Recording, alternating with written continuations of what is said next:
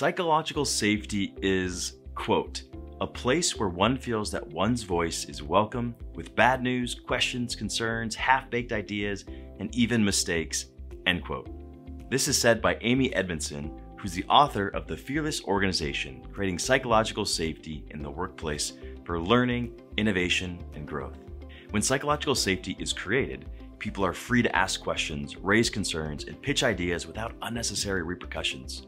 Psychological safety is invaluable for today's organizations as they deal with issues of equality, building allyship, as well as reducing loneliness among workers.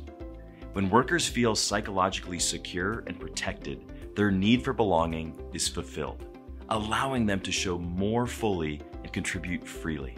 Google recently spent 2 years studying 180 teams to discover why some teams outperformed others.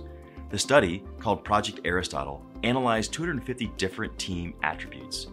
Through their analysis, the researchers discovered that psychological safety was the single most important quality that determines a team's success. Psychological safety improves a team's confidence, creativity, trust, and capacity for innovation. Leaders who create a psychological safety environment reap the following: 12% increase in productivity, 27% reduction in turnover, and 40% reduction in safety incidents. In a world where black swans lurk around every corner, it's critical a team feels safe enough to show up without a playbook and challenge the status quo.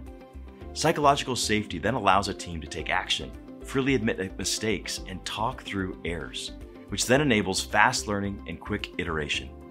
The absence of psychological safety represses innovation, stunts engagement, and slows performance, and ultimately decreases the strength of connections needed to support mental health among a team. Psychological safety is the wellspring workplaces need in order to create an environment where relationships among team members can flourish.